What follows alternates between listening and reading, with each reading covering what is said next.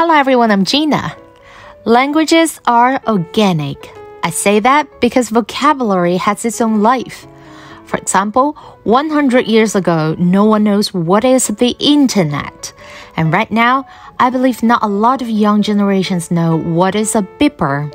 So actually, a lot of vocabularies represent an era.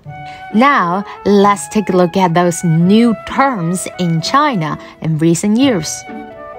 内卷 内卷 内 means inner, inside. 卷 means roll, like 春卷. Then, what is inner roll? It is a term that refers to a phenomenon in which individuals or groups excessively compete with each other to achieve high standards, often at the expense of their mental and physical health. For example, the regular working hour begins at 9 a.m., but your colleague A decided to come in 15 minutes earlier to impress the boss. Then your colleague B decided to come in even 30 minutes earlier. After a month, everyone comes in at 8 a.m. This culture of internal competition is very tiring. That's why we have another term for today, 裸辞.